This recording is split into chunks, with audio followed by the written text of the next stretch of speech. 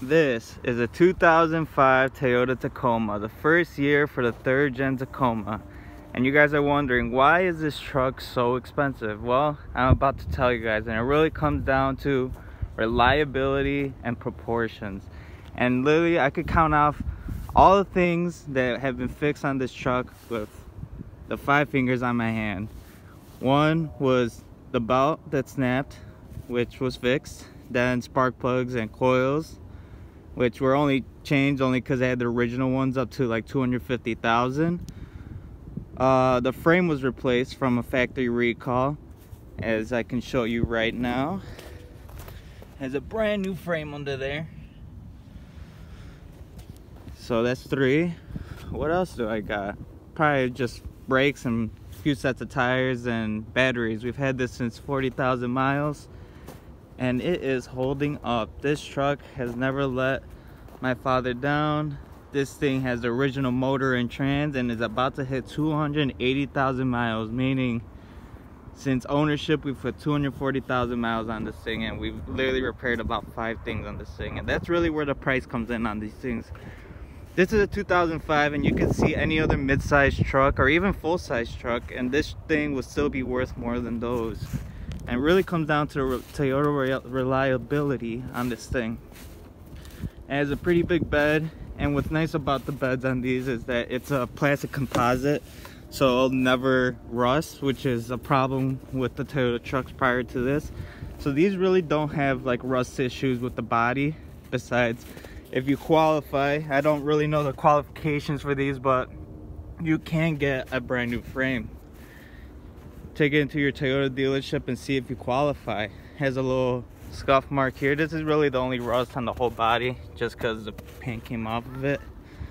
This truck does tow a decent amount. It tows a trailer with 2 big industrial lawnmowers, and it's been doing that for the past, I would say, 100,000 miles. And this truck has not let us down. This truck has only broke down the 1 time, and that was because the belt snapped and it was heating up. Now, when I come to proportions, the reason why I say that is because not everyone wants a full-size truck. This truck is considered mid-size. It's not even a small-size truck anymore compared to the earlier versions.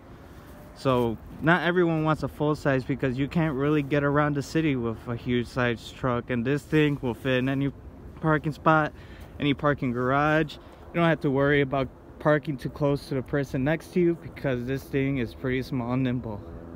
Now, this is a worker truck, which is great. This is a great worker truck. But the thing about the Tacoma is there's so many options you could do. If you really wanted this thing to turn this thing into an off-road beast, really, all you have to do is put some suspension on it, maybe some bigger tires. But from factory, the TRD Off-Road comes with a locking rear diff, selectable 4-wheel drive with 4 low, and a 5-speed manual box. And honestly, I've had a lot of fun with this truck using the rear locker. This is actually what made me aware that Toyota actually offered rear lockers from factory on these things. Get a little look on it. We actually opted to get a single window because someone smashed the 3-part window, but this was better for hauling the trailers. You also have an auxiliary power port in the back right there. You could flip it up and actually run it off the battery of the alternator depending on the power you want. So that's really nice in case of a pinch. You got these nice little cubbies. You could fit stuff. There should be a little door that goes on there. Little cubbies up there. Overall, a great truck. If you're looking for something to do some light duty towing, go to work, go on an off-road adventure, honestly, this thing could do it all. And then also the size. Going back to the size on this thing. Not everyone wants a full-size truck for, let's say, city parking and stuff, but this thing is a good size for trails, which is nice. Yeah, this is honestly a dual truck if you wanted it to. Towing capacity, I'm really not sure, but it does tow the trailer without a problem.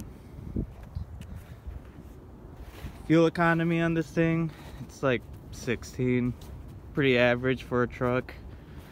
Doesn't sound great considering it's a mid-size, but you're not buying it for the fuel economy. I mean, partially yes, but really it's because of the size. It is a perfect size in my opinion.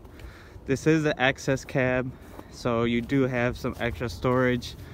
I would show you guys the inside, but it's really a bunch of craftsman stuff that are needed for work. So yeah, this thing, it's a rolling office. It could be a rolling office, it could be a weekend warrior, it could be whatever you want it to be. And honestly, this thing does it all. It's a family hauler, worker, and off-road beast.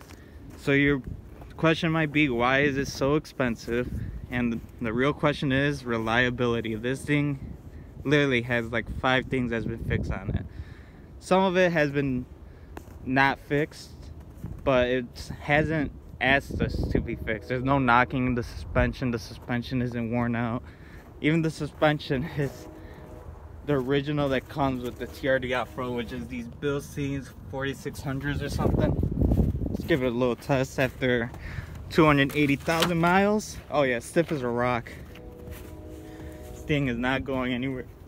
There's even a recall for the leaf springs, so that was done too. So that's why the back's pretty stiff still. But overall, a great vehicle, and I understand why the price. Instead of gambling your money on a Chevrolet that you're gonna have to fix every couple months or replace a motor or transmission, I think you can save all the headaches and the money and just buy a Tacoma. Thank you guys for watching. If you guys want to see anything else on a Tacoma, let me know, or any questions about it, I'd be happy to answer. You guys leave any questions on my videos and I'll answer them right away. And please subscribe. I always got some dope Toyota content coming out. Got a Land Cruiser and some Matrix content coming out. Yeah, that's my argument for the Tacoma. Little to fix, and it's a dual small mid-sized truck. And honestly, it's the best in the competition.